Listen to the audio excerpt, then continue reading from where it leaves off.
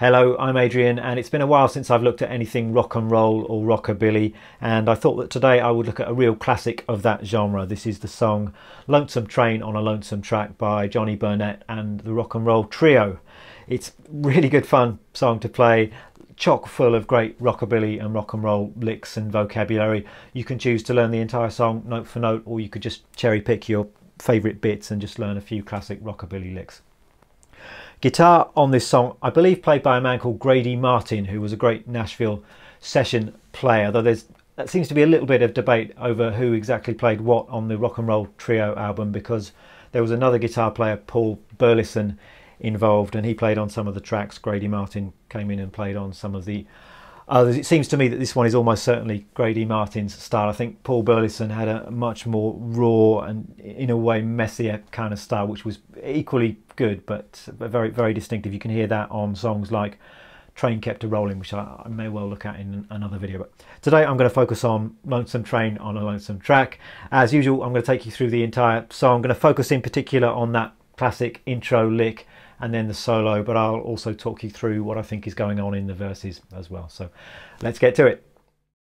We are in the key of G for this song, and chord-wise it's very simple indeed. We've just got two chords, G and D, which is the 1 chord and the 5 chord in that key, and it's a 16-bar form. So we have 6 bars of G followed by 2 bars of D, then we've got 5 more bars of G, 1 bar of D, and 2 bars of G to finish off. So in that sense it's a pretty straightforward tune. The lead guitar part is slightly more complex, but it's all based around a scale that we all know and love. It's G minor pentatonic, position 1 at the 3rd fret.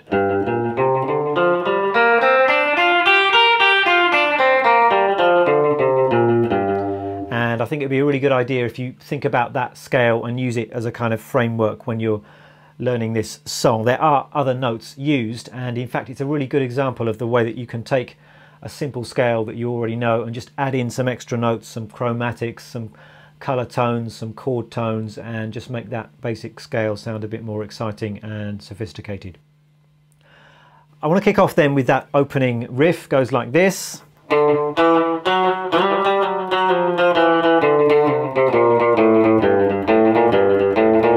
And what a great twangy riff that one is. It starts here at the D note here, 5th fret on the A string, just walks up the major scale really. We've got D and then over onto the D string, E, F sharp, G.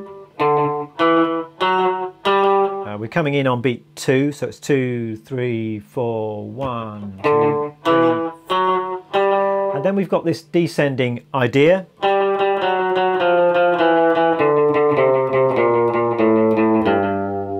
So starting at this G note here, going down 1 fret at a time, so 5th fret, 4th, 3rd, 2nd, double picking each of these notes. And then we're going over onto the A string, 5th fret, 3rd, 1st, open A, and then landing on that low G.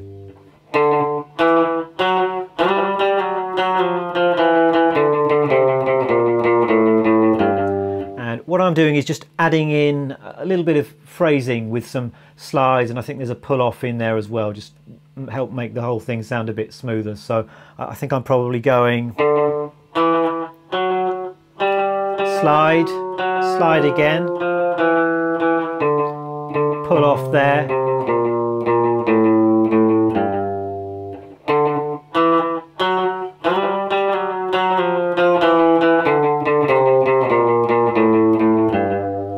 you can't really see my picking hand here, but what I'm doing for most of this lead guitar part is I'm down up picking, and I'm trying to keep my pick going with the beat of the song. So I'm usually going to be picking down on the down beats in the song and up on the up beats. We've got this kind of shuffle rhythm, so it's that down up of the pick, and that's exactly what I'm doing with this opening riff.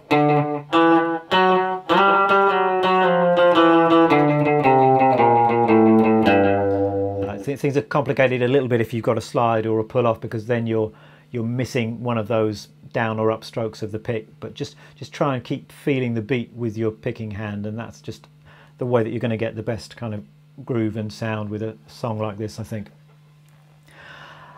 Okay, I think I want to move on to the solo now. That's going to be the main focus of this lesson. I am going to talk briefly about the verses as well, but I think the solo is probably more interesting and more worth spending time with today. So the solo kind of kicks off a couple of bars before the downbeat of the solo proper. We just got a little lead into it, which goes like this: 2, 3, 4, 1. And all of that is mainly just on one note, this G note, 3rd fret on the top string. We've got 1, 2, 3, 4, 1. And then we have hammer on and a pull off, 3 to 6 on the top string. And then we're playing the 6th fret on the B. This is all straight out of the minor pentatonic scale.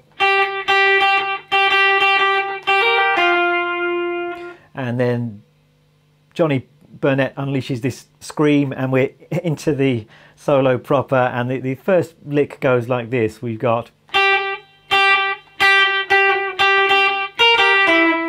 again, all mainly on one note here, this G, and it's just a good example of how much mileage you can get out of just playing one note if you play it with commitment and play it in an interesting rhythm. So we're just going 1, 2 and 3, 4, 1, 2. And it's all a G note. It just seems to me that one of those is a slightly different tone, so that's possibly played at the 8th fret on the B string there instead of at the 3rd fret on the top string. So that's the way I'm doing it.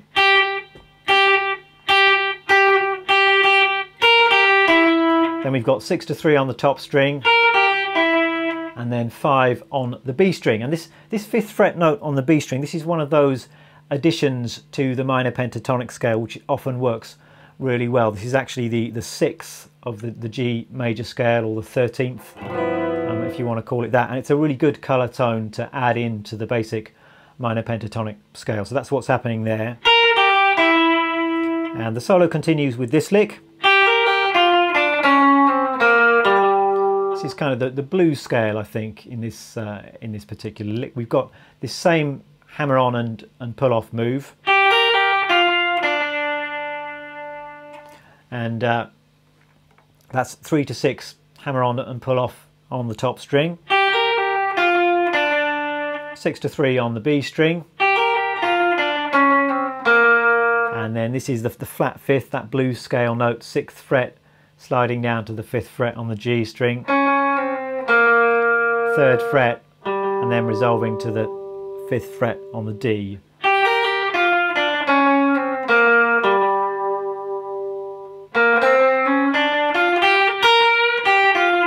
Then we're going up again, so just from the 3rd fret on the G, straight up the blues scale really. And you're giving that top note just a little bit of a push sharp. Down the scale again. And then we hit this really classic rockabilly lick, the one that goes like this.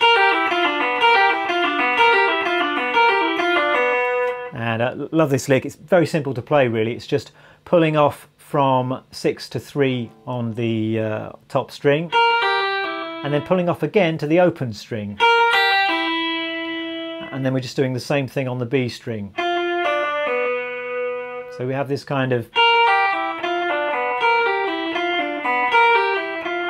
rolling triplet lick. And I think we do that 3 times, and then the solo continues with this.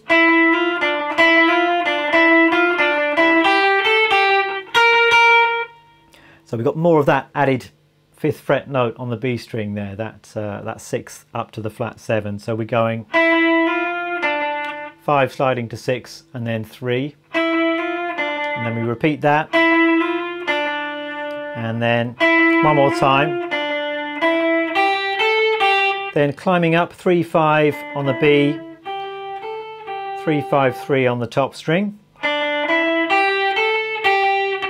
And I'm hearing a little muted, indistinct note there. And then the 6th fret on the top string twice.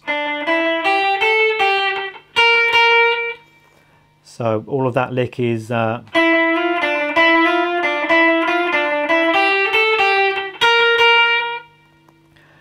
next phrase.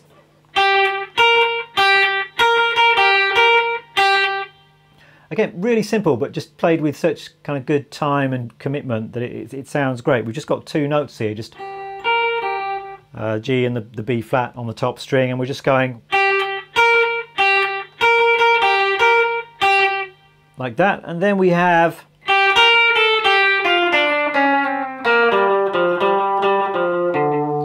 a nice descending phrase, mainly just coming down the blues scale. I think we've got that one extra note there at the 5th fret on the top string, that's the 9th. And then on down the scale, slide from 6 to 5, and then G, G, F, D.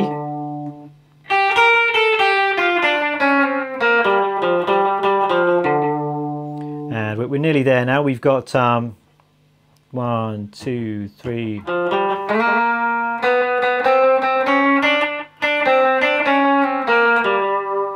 So nice lick this one. We're going 3 to 5 on the D and then 3 on the G. And then a little chromatic idea. So 4th fret, 5th, 6th, and then 3 on the B. So it's 1, 2, 3, 1, 2. And then we have D, C, D, that same little slide from the flat 5th down to the 4th and down to G.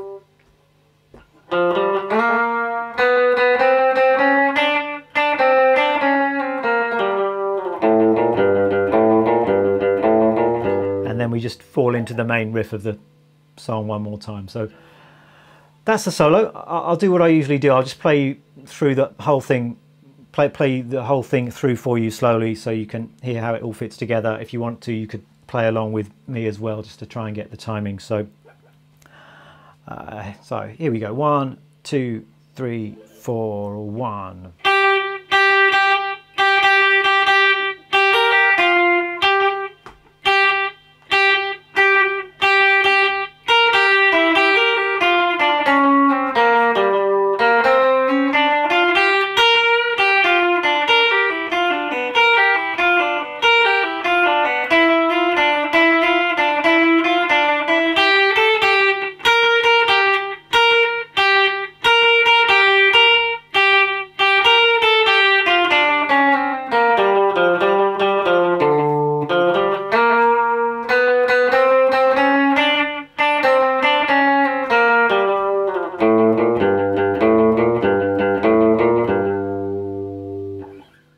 I'm just briefly going to take you through what's going on in the verses to this song.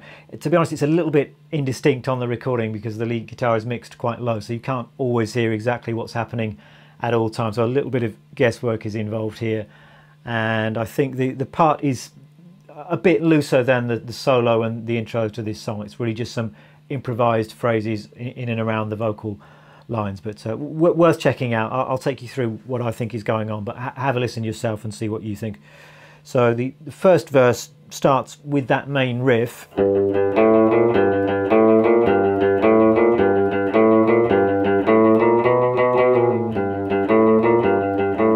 And there's just a little variation on it there. Just going up to the B there.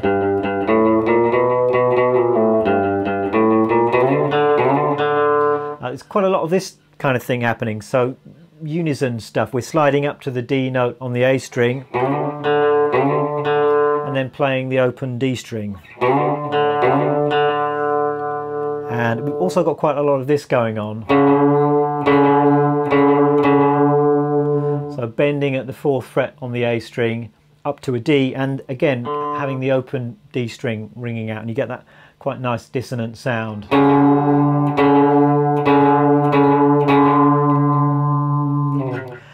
And then we've got lots of nice little single note kind of fills. The first one I think is something like this. We've got 1,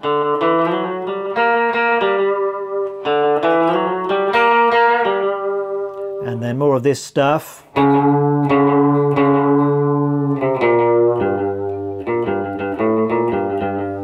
So those are some of the things that are going on in the first verse. The second verse gets a little bit busier. It kicks off with something like this: 2, 3, 4, 1.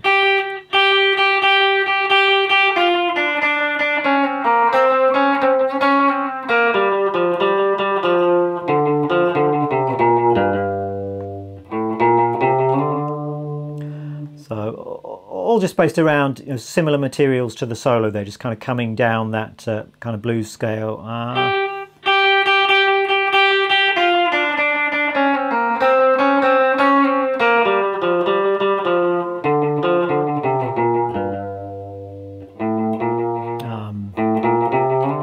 Sliding up to the D there as well. More of this stuff.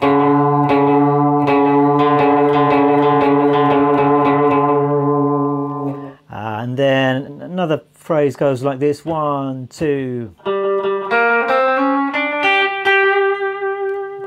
2.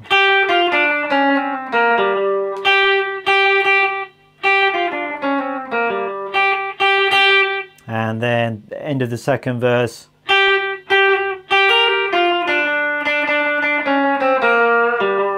Something like that. So sorry, this is all a little bit vague. I'm just trying to read this here because I haven't actually learned this part of the song properly. But that should give you a rough idea of what's going on in this section of the song.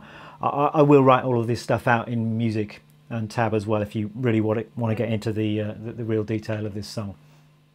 Finally, then I will just show you the ending lick, which I think is really nice. That goes like this.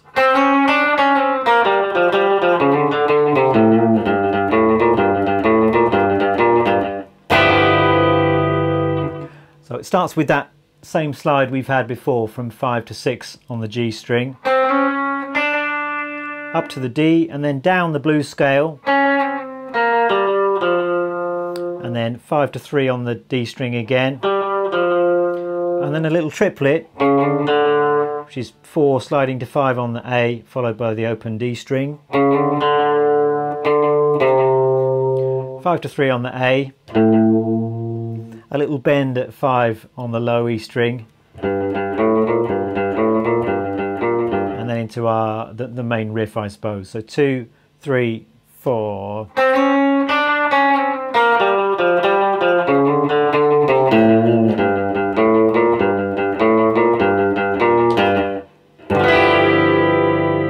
And ending with this classic rock and roll chord, a G6, which is, in terms of fret numbers, it's 3 on the low E string, then 5, 3, 4, 5 on the B string, and then 3 on the top string. So it's like a G7 chord, but you're adding in that 6th there at the 5th fret on the B string. It's a great ending chord, that one. Let me just give you a quick rundown of the gear I'm using to make this video. Guitar wise, it's my Telecaster, which is a 52 reissue, and I recently actually did a complete video where I look at this guitar in a bit more detail, so if you're interested you might like to check that out. From there I'm going into my pedal board, not really using much in the way of pedals today, just a touch of overdrive from my J Rocket Archer pedal. From there I'm going into perhaps the most interesting piece of gear I'm using today. This is my 1980s Roland Space Echo. Now this is a genuine analog tape echo, using that to get that nice rockabilly slapback sound. I'm not actually convinced that there's any slapback sound on the original recording to this song, but I was just looking for an excuse to get this thing out and use it, and it does sound fantastic. And from there I'm just going into my little 1980s Fender Super Champ amp. That is it for today. I really hope you enjoy learning to play this song, or bits of this song. As I said, you've got the option to learn the entire thing note for note if you want to, or equally valuable and far less time consuming would be just to go through it and choose 1 or 2 of your favourite licks and learn those as well. I have meticulously written out the music and tab for the entire song, so if I'm feeling generous I will put that up on my website for or to enjoy. If you've not done so already, please subscribe to this channel and maybe check out my Patreon page as well, which I've recently set up, and that's just a way that you'll be able to help me out and support me and enable me to continue doing what I'm doing. And yeah, blah blah blah. Sorry, I'm boring myself a little bit with all this stuff now. Thanks for watching, and I'll see you next time. Bye bye.